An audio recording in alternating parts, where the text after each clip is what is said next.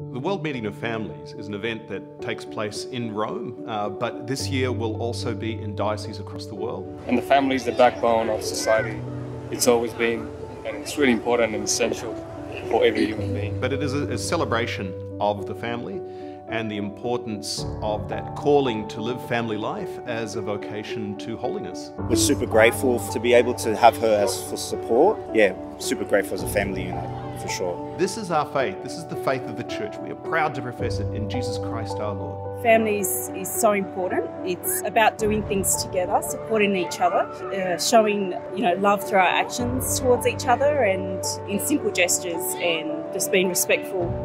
You'll see that faith is fun when the family just is what it is. Does that sound exciting? Yes.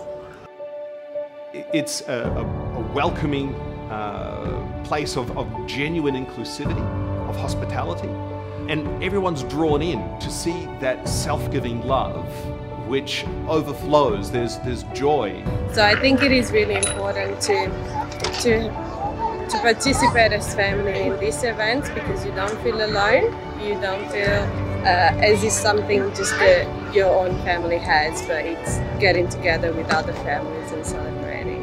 So an opportunity like this, where we're accustomed to seeing the people in our own parish coming together at the Mother Church in the Cathedral, we see that we're part of something bigger, and we see they're gathered with the bishop, the priests, all the people, that this is the fullness of the church. Family is everything. Family is love, it's joy, it's happiness, family is home.